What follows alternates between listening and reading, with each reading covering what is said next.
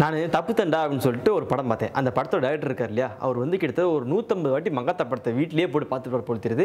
அவரோட பெரிய இன்ஸ்பயராக ஒரு படம் பண்ணதான் இந்த தப்பு தண்டா. இந்த படத்தோட ட்ரைலர் பார்க்கும்போது சொல்லியிருந்தாங்க என்னன்னா, நாங்கள் வந்து எந்த படத்தையும் காப்பி அடிக்கலன்னு. அவங்க எந்த படத்தையும் காப்பி அடிக்கல, நம்ம தமிழ் படத்தை தான் அப்படியே டிட்டோ காப்பி அடிச்சு வச்சிருக்காங்க. இந்த படத்தோட ஹீரோ இருக்கார் இல்லையா, அவர் வந்து ஃபர்ஸ்ட் டைம் இந்த படத்தில் நடிக்கிறாரு. அது எப்படி நடிப்பார் அப்படிங்கிறத வந்து நீங்கள் படம் பார்க்கும்போது தெரியும். சில இடத்துல அந்த ரியாக்ஷன் கொஞ்சம் கொடுத்துருந்துருக்கலாமா அப்படின்னு சொல்லி தோணுருக்கும். நியூ ஃபேஸ் இல்லையா அவர், அதனால வந்து எப்படின்னா ஓகே நடிச்சிருக்காரு. சில இடத்துல கொஞ்சம் எமோஷனலாக கம்மியாக இருக்குது, சில இடத்துல மாசாலாம் வாக் பண்ணுற மாதிரி ட்ரை பண்ணியிருந்திருக்காரு. செட்டாச்சும் கேட்டிங்கன்னா நீங்கள் படம் பார்க்கணும் உங்களுக்கே தெரியும். அடுத்த இந்த படத்தோட ஹீரோயின் எப்படின்னா ஹவுனா ஹீரோயின் பார்க்கறக்கும் பெருசாக அந்த ஹீரோயின் சொல்லிட்டு அப்படி கெமிஸ்ட்ரி அந்த லவ் அதெல்லாம் எதுவுமே இருக்காது. ஹீரோயின் ஒரு பேருக்கு இருக்காங்க, ஆனால் இவங்களுக்கு எதுவுமே பேர் சீன்லாம் இருக்காது. அடுத்த இந்த படத்தில் வந்து ஆர்டிஸ்ட் எல்லாமே சமயம் பண்ணியிருப்பாங்க. முக்கியமாக அந்த மைம் கோப் இருக்கார் இல்லையா, அவர் சும்மாவே வில்லன்லாம் சமயம் பண்ணியிருப்பாரு. இந்த படத்தில் வந்து அது இந்த படத்தில் ஒரு அரசியல் நடிச்சிருந்திருப்பாரு.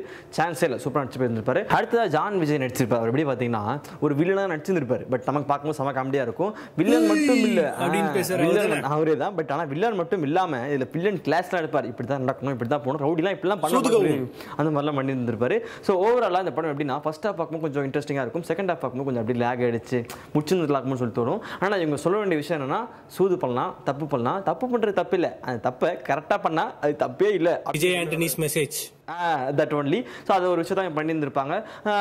ஒரு ஜாலியான ஒரு இந்த திருடுற கிரைம் படமாக ஓவராலாக பார்த்தீங்கன்னா ஒரு ஓகேவான ஒரு படமாக இந்த படம் இருக்கும். இந்த படத்தில் சினிமாட்டோகிராஃபி வந்து கொஞ்சம் நல்லாவே ஒர்க் பண்ணியிருந்திருப்பாங்க, பார்க்கவே பிரைட்டாக இருந்திருக்கும். பாட்டும் வந்து இந்த படத்துக்கு ஏற்ற மாதிரி இருந்துச்சு. இந்த படம் நீங்கள் போய் பார்க்கணும் என்ன பண்ணணும்னா தேட்டரில் போய் பார்க்கணும். நான் போய் தேட்டரில் தான் பார்த்தேன். இப்போ என்ன பண்ணணும்னா நீங்கள் லைக் பண்ணணும், கமெண்ட் பண்ணணும், மறக்காம எங்கள் சேனலை சப்ஸ்கிரைப் பண்ணணும். Okay bye. இல்லாட்டி தப்பு, ரொம்ப தப்பு. ஏன்னா இந்த படம் பேர் தப்பு தண்டா தான். பாய்.